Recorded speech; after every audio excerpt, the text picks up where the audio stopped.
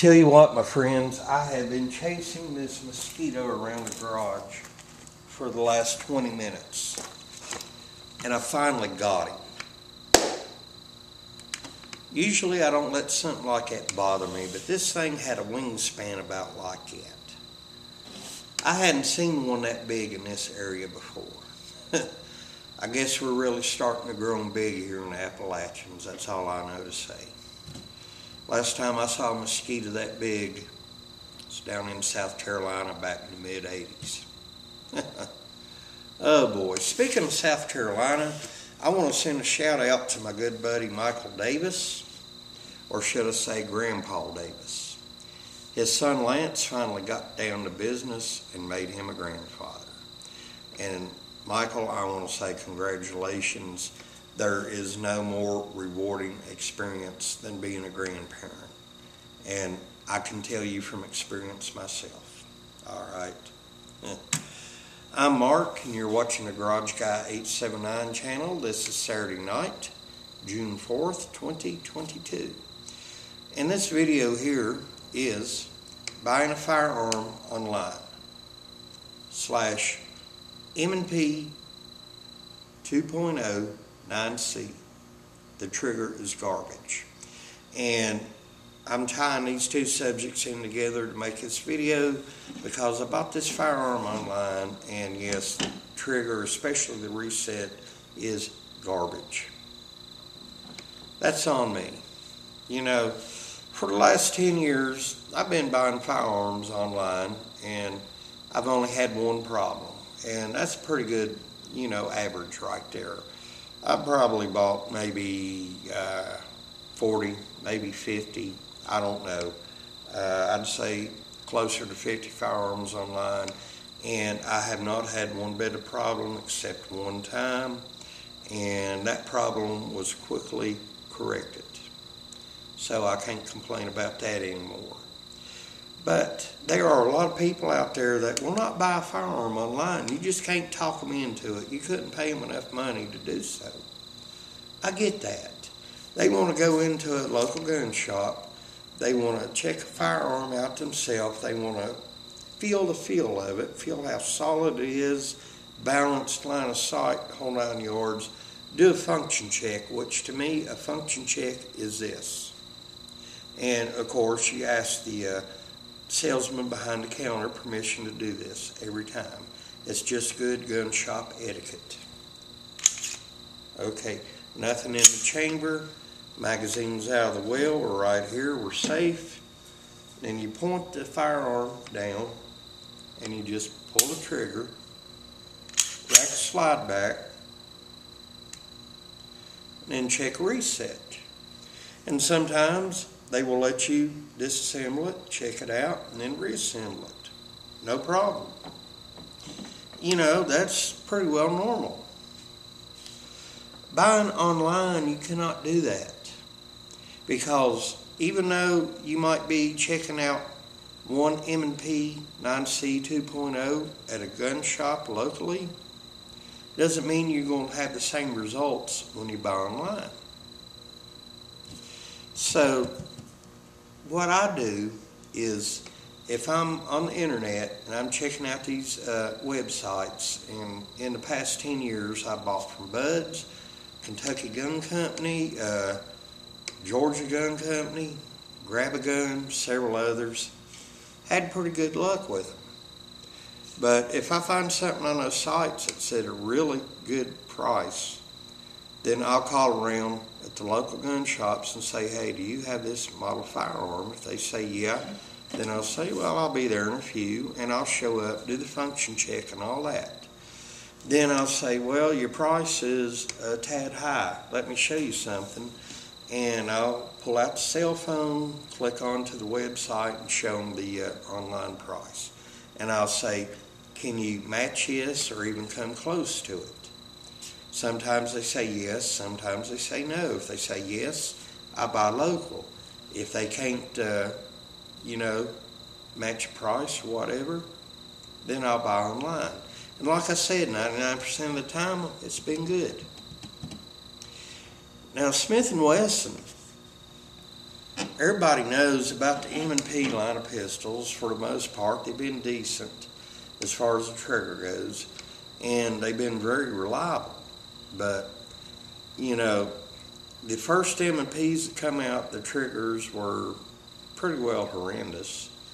And you see all these YouTube videos, or you go on Odyssey or YouTube or whatever other video platforms they got. Oh, I got this M&P right here, yeah, but I put in an Apex trigger, and oh God, now it's king of the world, yeah. Apex trigger job, you know, whole 9 yards.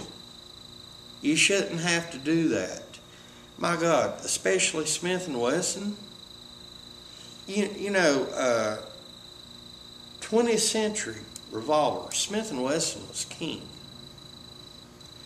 They still make good revolvers, not as well as they used to, but they're still good. But when they come out with a semi-auto, especially something as nice as this, you would think they'd be able to put a decent trigger with a decent reset in it, but no. The reset on this here is pure frickin' garbage. I mean, it's almost non-existent. And a trigger reset, when it pops out, you not only want to hear it, you want to be able to feel it with that trigger finger. Well, I guess I got maybe 1 out of 2 here. Let's go ahead and try out the trigger on here, and we'll do the trigger pull and reset. Now, let's do this.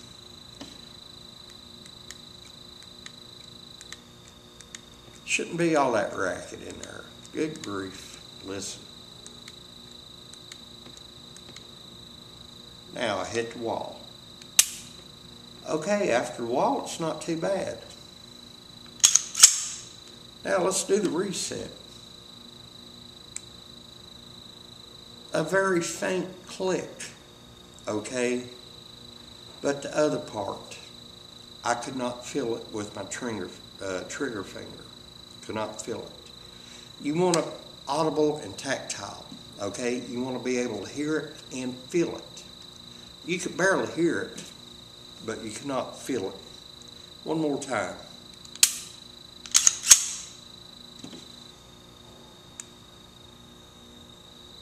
Couldn't feel it. Usually you get something like a Glock or maybe even a Ruger. Yeah, it's got kind of a pop to it. You can hear it and you can definitely feel it. And believe me, my trigger finger is not numb. It didn't pop out, it's more like it slid forward. I don't know, this is just one of the things about buying online now. You know, this is on me. I'm not blaming buds. I'm not blaming anybody but myself. Now, when I went to the gun shop, I tried out this same exact model, the tall sights. It is MOS optic ready. And I'm like, okay, but it didn't have the new flat face triggers that the 2.0s are coming out with. Now the one I tried in the local gun shop, it was pretty decent, had a actually good reset on it, good trigger pull. A lot of you people out there might say in the comments, well Mark, that's the one you probably should have got, and even if it costs more, you probably should have got it. Guess what? You're right. But you know, this is on me. But when you buy a firearm online, this is just a chance you have to take. It's no big deal. You know, I got a local gunsmith here. I can go out and I have the flat face trigger put in, Apex, Timney, what have you. Whichever one I decide, I'll do a follow-up video later on. But, you know, buying a firearm online, you don't always get what you expect. And with this right here, you know, I do expect some good things from this. The reason I got this, and I'm not one to have a firearm this size with an optic on it, and really not any firearm, handgun, with an optic on it. To me, a carry gun with an optic is just something else that can go wrong, okay? And you don't need that in a self-defense situation. That's why I prefer just regular sights on a concealed carry firearm. But I didn't buy this to conceal carry. I bought this right here just to have some fun with.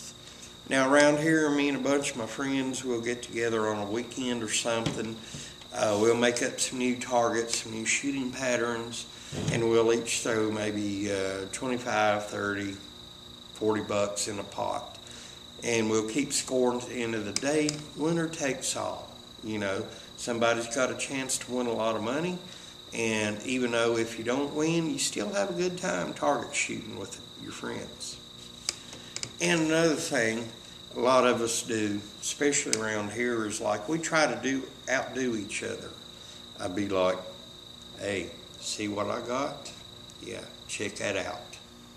Bet you wish you had something like that.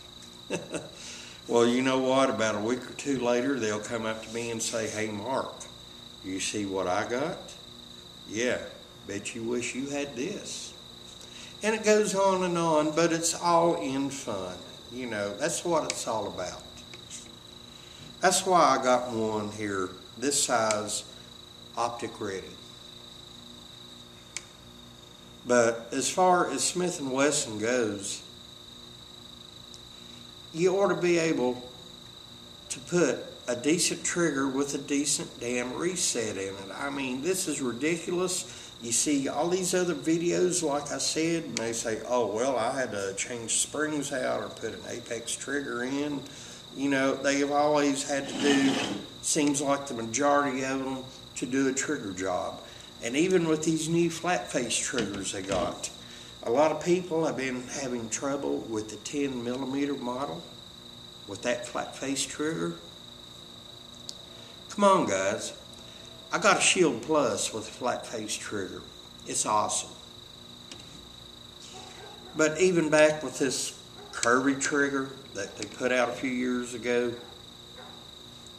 you ought to have been able to improve on it by now, okay? I think what Smith & Wesson did with these models here with the high-rise sights and the curved trigger, they had some leftover triggers, and they figured, well, guess what? We'll put this together, we'll slap this curved trigger in, and sell it for a few bucks less. And I guess I got caught up in that. Figured I'd get a bargain, but in the end, I'm going to have to end up having a trigger job on this myself. You know, no one's fault but my own. And buying online, that's a risk you take. Will I buy online again? Yes, I will. Got no problem with it. But, you know, I just want to say you don't always get what you expect. All right. Buying a firearm online, M&P 2.0 9C trigger is garbage. There, I said it. Well, I'll tell you what, my friends, it's getting kind of late here. I'm going to shut everything down here at the garage. I'm going to hop on the garage cart and head back down to the house. And it is rather dark out, and even though I don't have headlights on that thing, I do have this, so I am good to go. Thought I'd have this conversation with my friends here tonight. It's good to sit down here at the table.